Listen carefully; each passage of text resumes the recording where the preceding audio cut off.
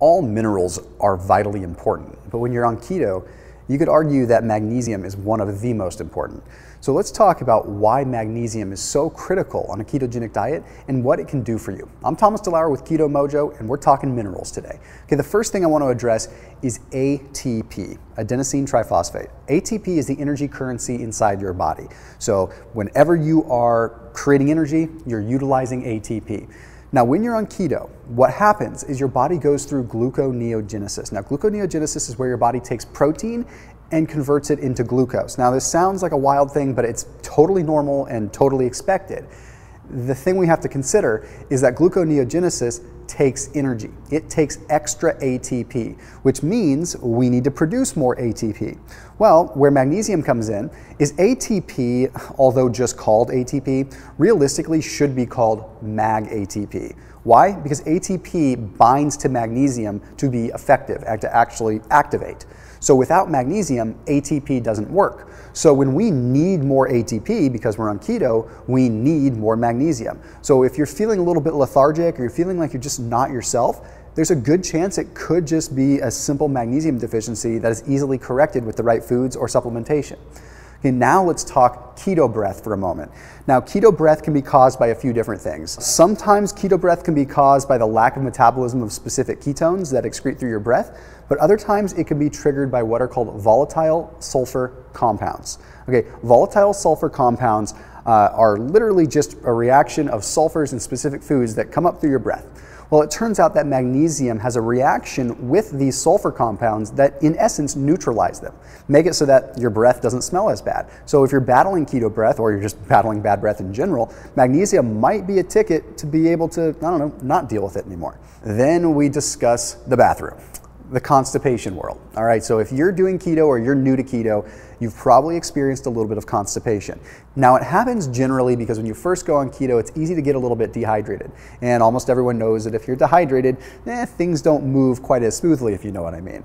So magnesium helps draw water into the colon, which means it acts as somewhat of a stool softener. So it makes it so everything moves nice and easy. But additionally, if you lose magnesium when you're on keto because you're losing water, and magnesium is a water-soluble vitamin, so it's easy to lose it, then you lose the muscle relaxation effect. And maybe hard to connect the dots sometimes, but your intestinal system is a series of muscles. So if they're not relaxing, then they're not able to relax and contract and move things along. So magnesium can help with the right kind of contraction and relaxation for everything to move on through your system so you can get regular again. And then when you're doing keto, the cramps. If you've ever dealt with cramps when you're on keto, like just in your muscles after a workout, there's a very good chance that it is magnesium related. A lot of people turn to potassium first, but in reality, it's usually a magnesium issue. You see, magnesium has to do with ion transportation. Ion transportation is where we're basically allowing magnesium and other minerals to get into the right area of the cell to send the signal to contract and relax at the right point in time. Very similar to how we discussed the digestive system. It's just happening at the musculoskeletal system. So if the brain is sending a signal for the bicep or the quadricep to contract and it's not really working because it doesn't have magnesium, it could just trigger it to cramp up. Fun fact, muscle knots, like when you get a tight knot in your back, all that is a piece of a muscle that is contracting and relaxing really rapidly and not letting go. Okay, it's not letting go, so it's just tightening and contracting until it turns into a knot. It's not like you physically have knotted up the tissue into a knot, it's just a portion that's contracting. Magnesium can help with that significantly. Now this is a perfect segue into the next piece, which is sleep. Okay, when we are in the same vein as talking about relaxation and relaxing muscles, we can talk about sleep. You see, magnesium activates the parasympathetic nervous system, which means it gets you out of that fight or flight mode. And when you do keto or just you live a high-stress life in general, you're probably sitting in that fight or flight mode all the time. So your muscles are tense and everything's tightened up.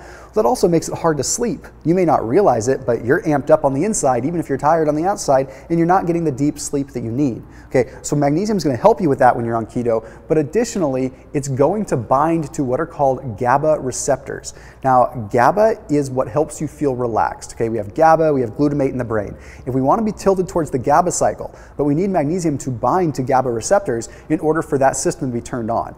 So in short, if we want our body to kick into the relaxed mode that we want it to kick into, we need magnesium to to really turn on that GABA cycle. So there's just a few quick reasons as to why you need magnesium if you're doing a ketogenic diet or if you're intermittent fasting. Of course, one of the best ways to make sure that you can cover all your bases is to make sure that you're always in that state of ketosis and that you're not bouncing in and out all the time. And the best way to do that is to, of course, test your blood ketone levels. And we always turn to the Keto-Mojo meter because it's the gold standard when it comes down to ketone blood testing. So as always, keep it locked in here with Keto-Mojo, and I'll see you soon.